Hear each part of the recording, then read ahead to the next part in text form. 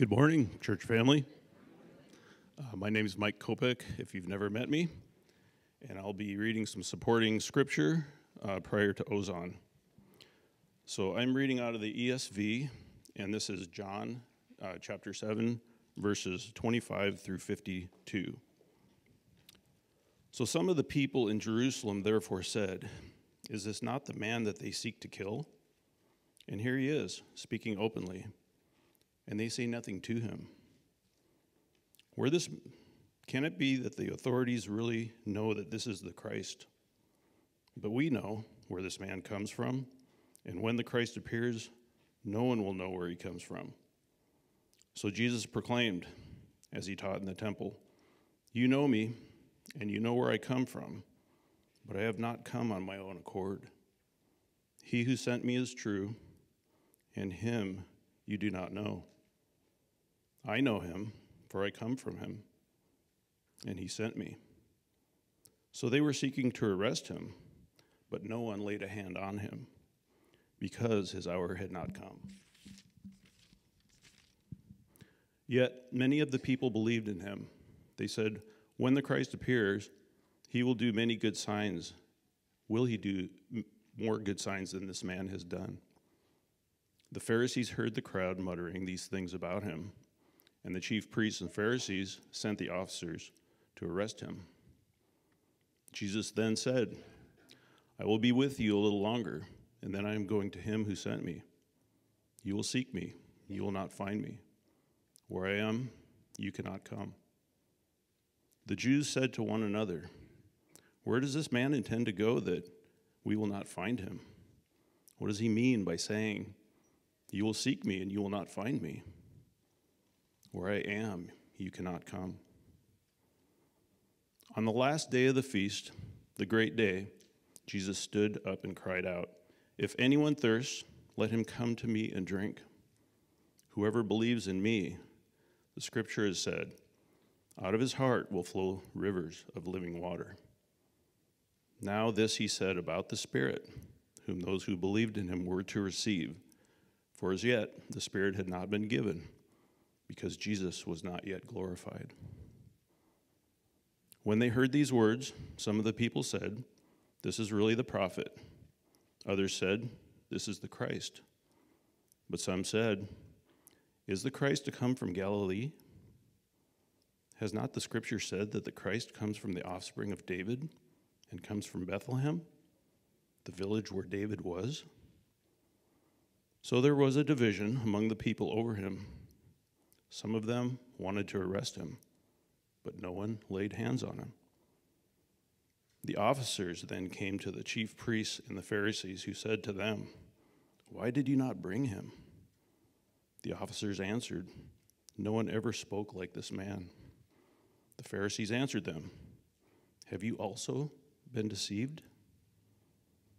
Have any of the authorities of the Pharisees believed in him? But this crowd that does not know the law is accursed." Nicodemus, who had gone to him before, and who was one of them, said to them, "Does our law judge a man without first giving him a hearing and learning what he does?" They replied, "Are you from Galilee too? Search and see that no prophet arises from Galilee." Would you bow your hearts with me in prayer? Lord, we just thank you for this day. We thank you and give you all the praise and glory. Lord, we humbly seek your guidance and your wisdom as we share these verses in John. And we lift up Ozan. Lord, give him blessings of strength, wisdom, and discernment as he unpacks what is going on in the time of these dialogues and these debates surrounding your Son, Jesus Christ. Help us understand the deeper meaning of your word, that it will renew our minds and produce abundantly in our lives. Lord, strengthen our faith and bring us ever closer to you. In Jesus' name we pray. Amen. Amen. Good morning, church family. My name is Ozan Farron. For those of you who don't know me, there are many who do know me, but for those of you who don't know me, when I first became a Christian, baby Christian for the first time, this is the church that I landed in. And many of those years was under the tutelage of my brother PJ, whom I really get to enjoy that same sort of fellowship and brotherhood with. And so I'm very thankful for the invitation.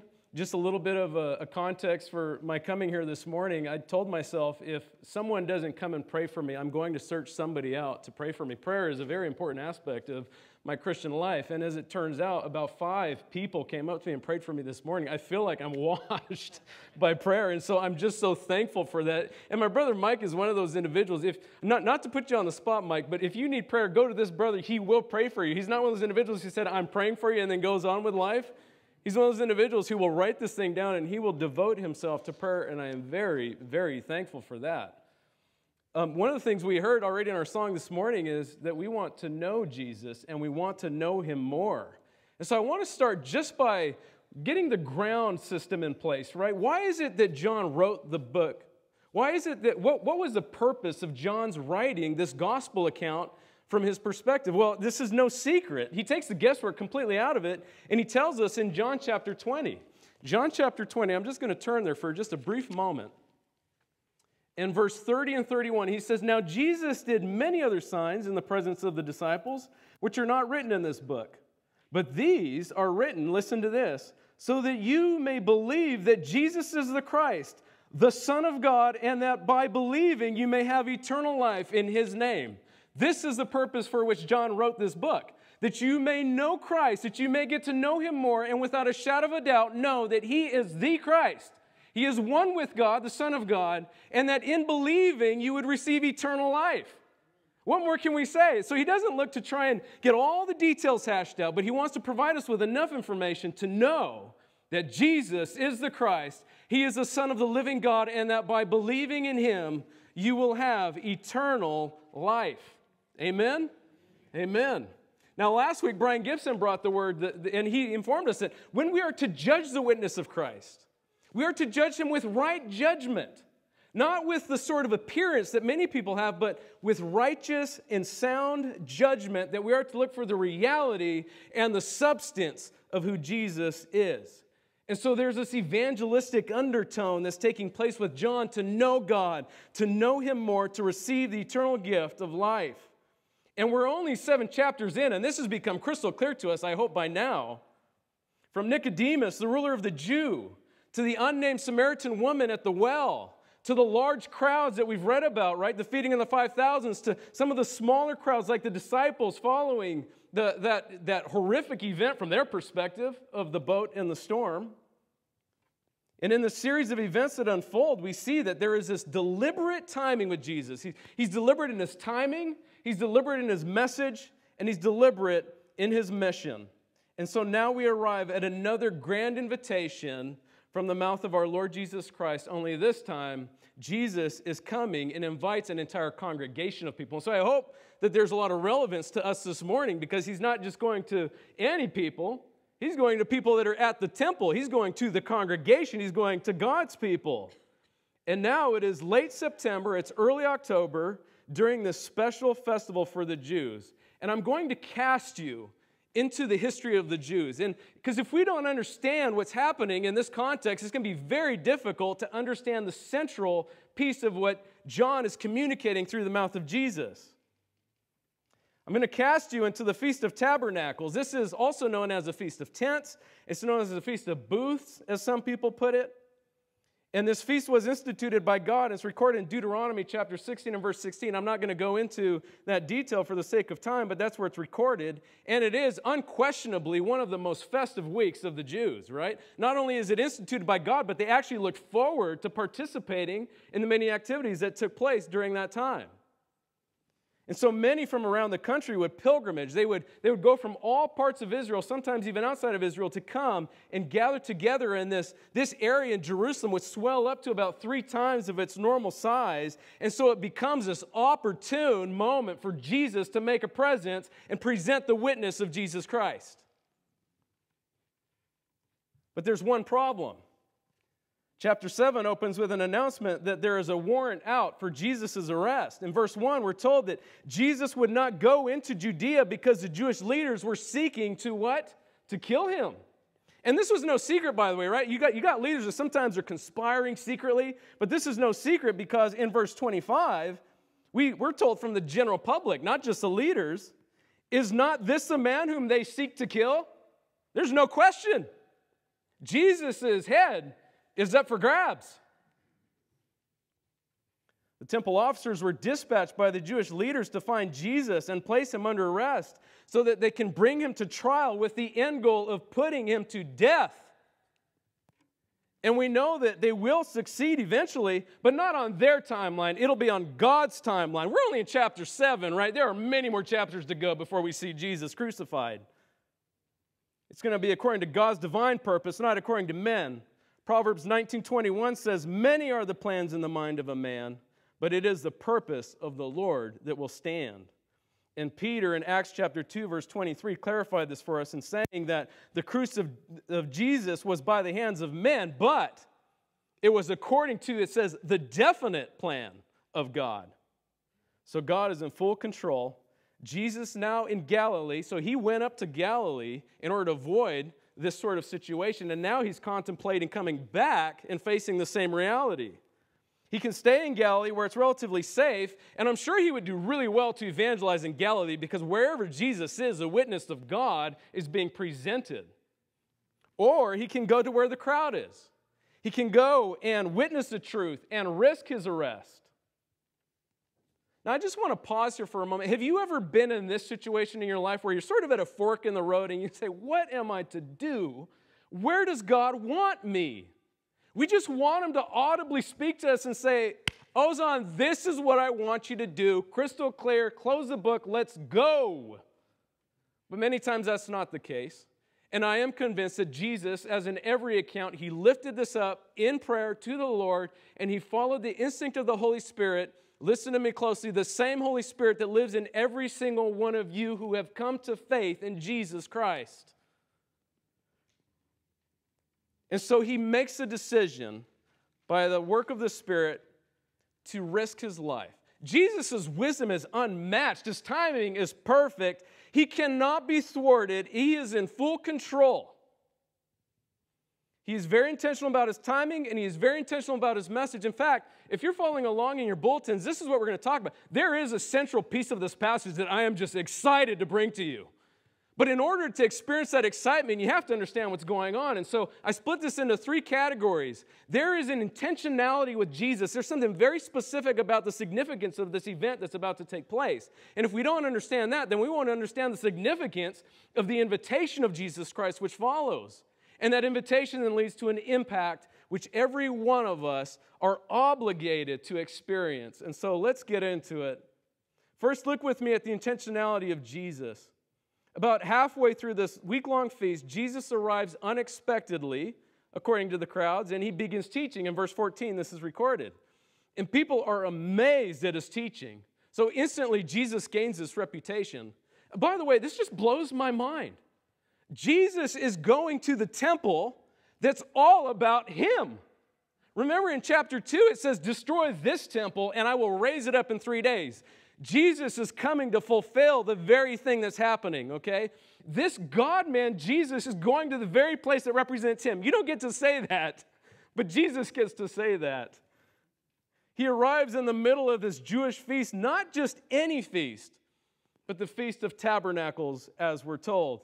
For 7 days, people would assemble, and then they would create these makeshift shelters with brushes and claws and things like that. And it served as a reminder of the 40 years that the Jews spent in the wilderness. Remember that? After they were delivered out of the bondage of slavery in Egypt of about 400 years, they're now in the wilderness, and this is looking back at that experience.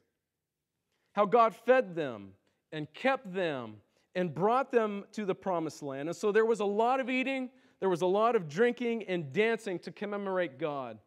In their eating, they remembered how God brought manna from heaven. Remember that message that PJ preached a little while ago? And in their drinking, they remembered how God provided water in the middle of a desert of all places. And so this feast was instituted by God as a celebration and a reminder of God's provision for them. And so what would happen is every day during this week-long ceremony, the priest would grab this golden cistern, this pitcher, and he would walk it over to the pool of Siloam. And he would fill it up, and he would bring it back to the altar, and there he would lift up this pitcher. And he would pour it out, and I'm told they would say, lift it higher and higher and higher. And then he would pour that water along the altar as he recited Isaiah chapter 12, verse 3. With joy you will draw water from the wells of salvation. And I'm told this is such a joyous occasion. I'm told Jews that don't experience this will never experience the sort of joy that comes with that feast. To take that pitcher and to yell out, lift it higher and higher and higher, and then to pour the water over the altar and to hear those words from Isaiah. And there's a twofold purpose for this kind of institution of pouring the water. First, it had a historical relevance as it pointed back to how Jesus provided for them in the wilderness, this physical thirst. Now, in Israel, water is not as readily available as it is to us. It's not as pure, and so water was a little bit of a scarcity. It's something that we all need, but it's like, your life kind of depends on it, so you want to make sure you're situated near pure and clean water. And think about this, right? Physical thirst is probably one of the most powerful driving factors in the human will. Almost all other drives can probably be overcome by some degree or another, right? Maybe it's just withholding food. Maybe it's just saying, I'm going to just eliminate that altogether as a drive in my life altogether. But when it comes to thirst, and I mean real thirst, it's an entirely different category altogether. Most of us have never even experienced this kind of thirst. Maybe there are some who are in the military who have gone days without thirst, and you would know what I'm talking about. The need to satisfy the thirst becomes this dominating thing in your life. I just watched a video with my wife just yesterday of this woman who was desperate for water. She broke into a person's home just desperate for water. They kicked her out and then they gave her water. But there's this desperation that takes place. And so I'm not talking about just this mild thirst, to just wet your mouth. I'm talking about this burning, consuming passion for water. If a man has never been serious about anything in his life and he is thirsty, he will be serious about getting water. It is this kind of thirst, listen to me closely, this kind of consuming thirst that engulfed the Israelites in the wilderness when they cried out to Moses in desperation. It's recorded in Exodus chapter 17. It says, people quarreled with Moses saying, give us water to drink. And Moses said to them, why do you quarrel with me? Why do you test the Lord? And they grumbled to Moses, said it might be better if they went back to Egypt. They would rather go back into the bondage of slavery where there was water than to be in the wilderness, thirsty. And they recalled those times when even in their incarceration, at least they had water. Moses even went so far to say that the people were close to stoning him. So Moses did what I think is very appropriate. He went to God for help, and he was given instruction to smite a rock. And so Moses did, and I believe he did this with fierce anger. I think he came out and he struck that rock. And water came flowing out in all directions, and the thirst of God's people was satisfied that day. And as the priest would pour that water out of the cistern, the people would be reminded of God's provision over their physical bodies. And so there is this illustration of historical significance that was taking place during that feast.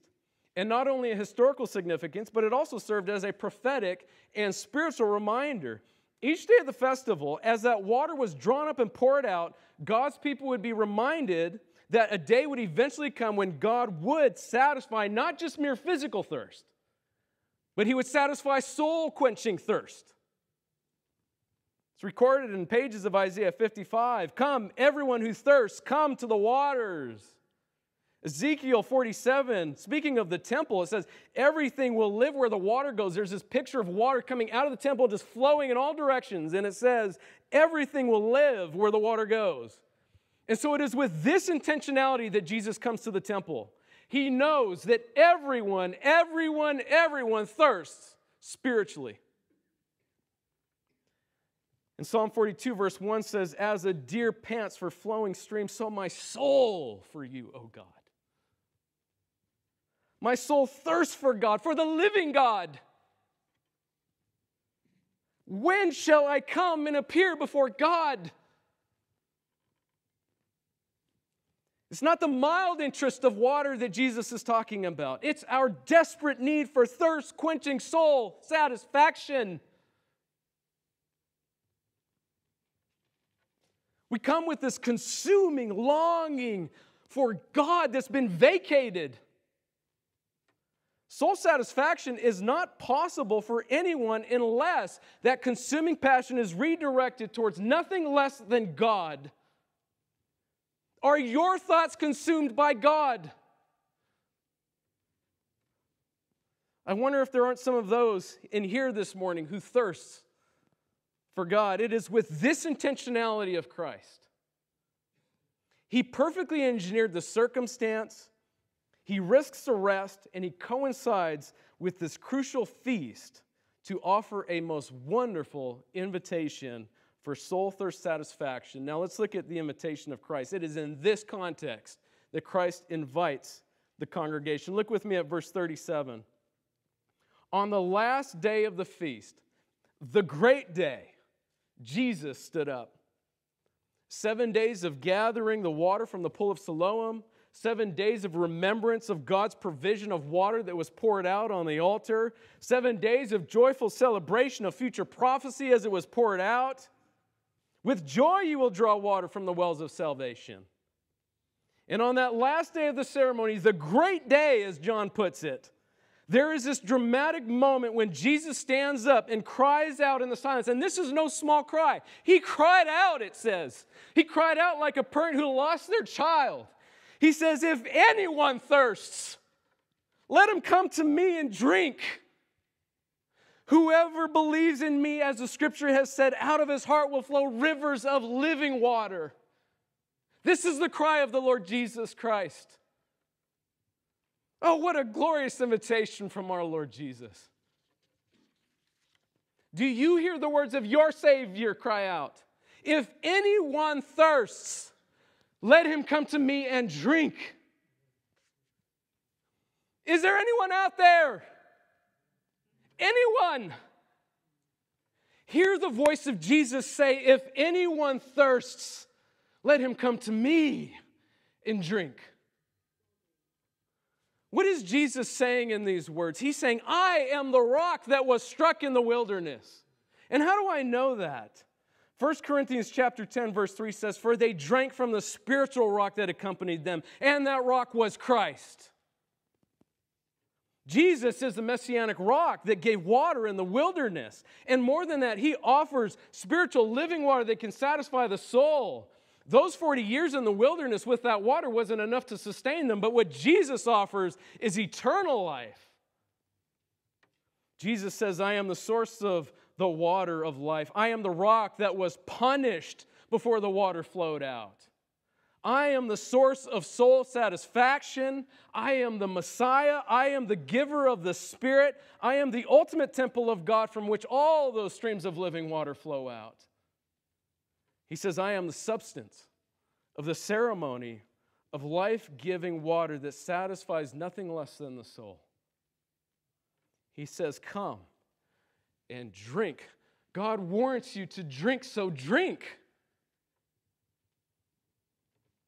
He says, if anyone thirsts, let him come to me and drink. You see how this invitation is both broad and personal at the same time? He says, if anyone thirsts, let him come to me and drink. It begs the question, doesn't it? Who are the thirsty Jesus has in mind here? Well, the answer to that question, I think, has already been provided to us in John chapter 4. I want to turn there just very briefly. John chapter 4, the woman in Samaria.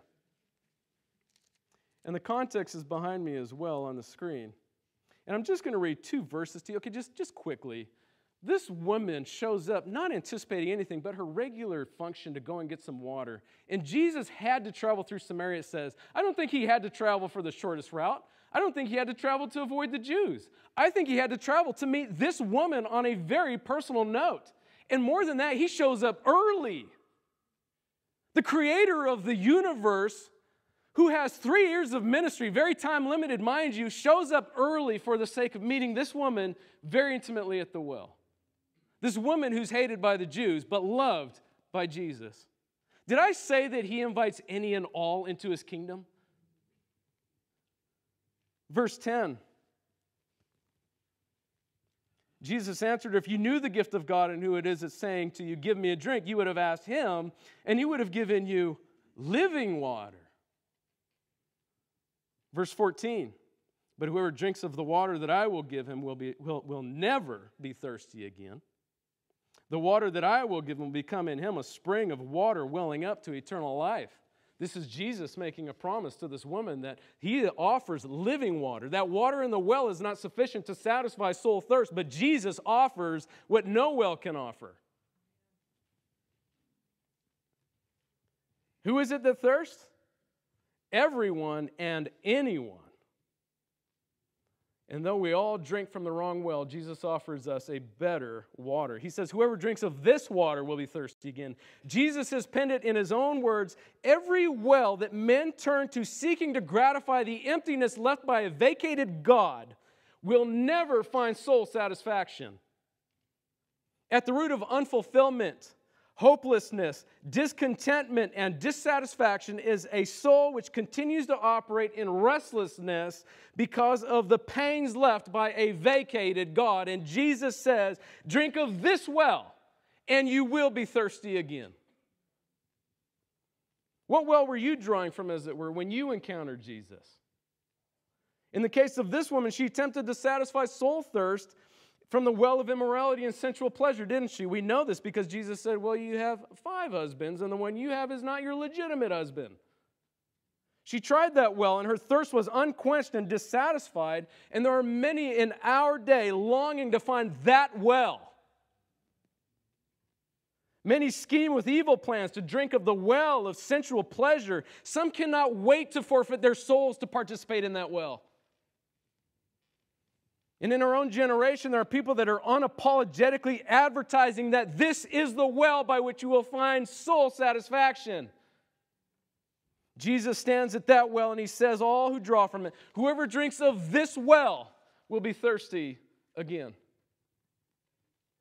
What other wells? There's a well of education that says, I just need to be intellectual enough. There's the well of entertainment and sports that says, as long as I can occupy my time with all the entertainment things around us, with all the aesthetics and all that, that's the well that I can draw from. And then there's the well, I think one of the most deceptive wells out there is the well of religion that says, if I just do this and do that, then I'll receive, right? Do. That's doo-doo, in my opinion.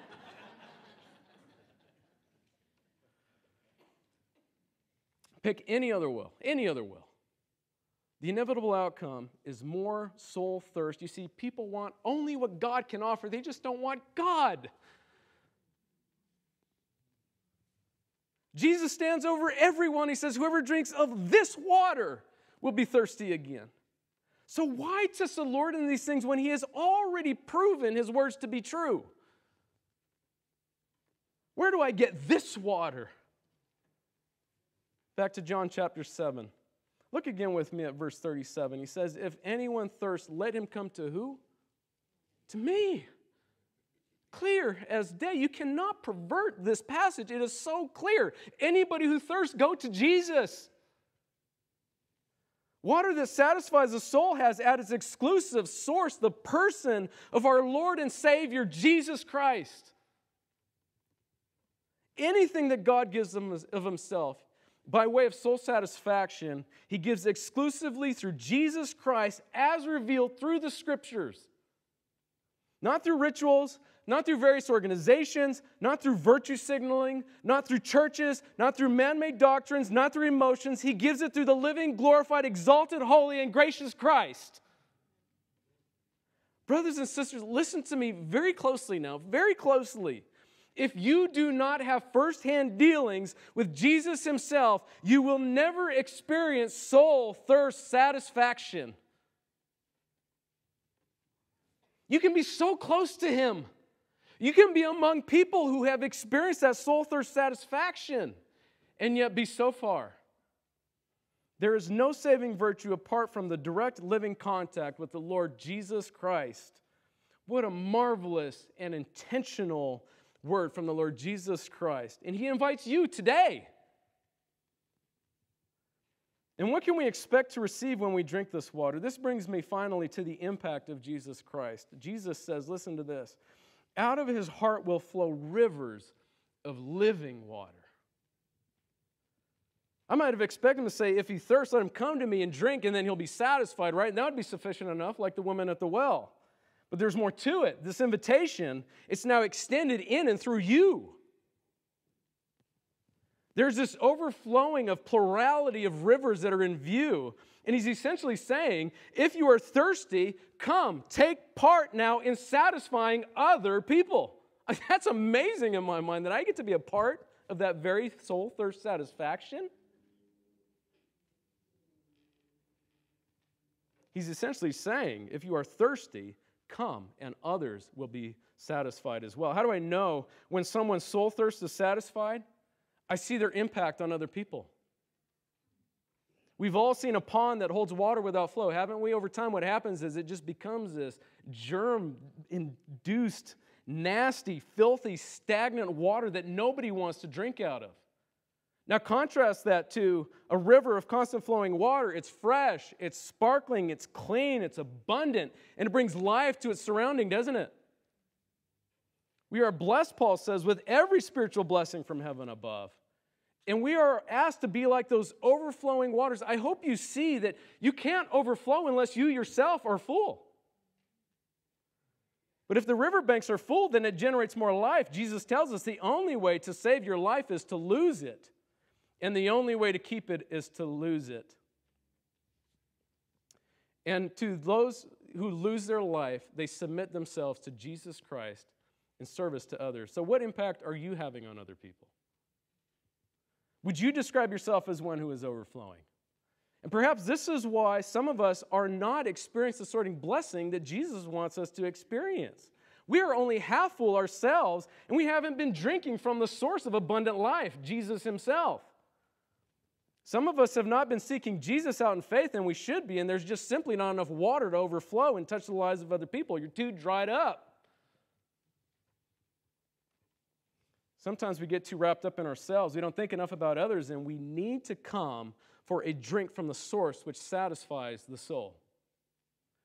And it doesn't end there. Look at how it just gets infinitely better. I'm just going to end on this eternal note. You have an infinite helper, God Himself. John provides insight into what Jesus meant about the rivers of living water. He says in verse 39, now this He said about the Spirit, whom those who believed in Him were to receive, for as yet the Spirit had not been given because Jesus was not yet glorified. There came a time in Acts chapter 2 when the Holy Spirit came and the church was born, and now we have the permanent indwelling Spirit of Christ. And He's speaking of that helper. What an amazing assertion of our reliance on the Holy Spirit, isn't it? The third person of the Trinity, without Him, we are dried up, and there's no overflowing, there's no rivers. It's not about how much we hold, it's about how much we can give out. And who is it that enables us to give this kind of living water? No one less than God, the Holy Spirit. Together, the Father and the Son and the Holy Spirit are sent out in a powerful and complete way to apply the work of the Son. In fact, I don't have time to dissect this, but if I were to summarize the work of the Holy Spirit in one sentence, it would be this. He takes the work of the Son and He brings it to fruition in you. He takes the work of the Son and He brings it to fruition in you. With that, as a message, the invitation of Jesus Christ, will you please bow your heads in prayer with me? And as you have your heads bowed in prayer, imagine with me a desert. Imagine a place where there is very little rain. It's dry and barren and lifeless. And in that desert, there's a spring of water. Water that is there all year round, bubbling up. You will never see such a spring in a desert by itself. It will always be surrounded by something. Green grass, trees, flowers, crops, fruitfulness in the desert. The spring overflows and it soaks into the surrounding soil. It goes beyond itself and brings fruitfulness to the dry land around it. When you see the palm trees and the bushes and the grass, you say, there is a spring that makes the ground fertile and fruitful. That could be the picture of your life or mine. A life that brings blessing to the people around it. Those who know you are changed by knowing you. They are helped. New life comes out of them because of your influence. You bring healing or fertility growth, joy in the workplace and in your community, and the world is a better place because of Christ in you, the one from whom all blessings flow. Isaiah chapter 44 and verse 3 to 4 says, For I will pour water on the thirsty land and streams on the dry ground. I will pour my spirit upon your offspring and my blessing on your descendants. They shall spring up among the grass like willows by flowing streams. And again in Numbers chapter 6, verse 24 to 26, we end with this. The Lord bless you and keep you. The Lord make his face shine upon you and be gracious to you. The Lord turn his face to you and give you peace. In Jesus' name, amen.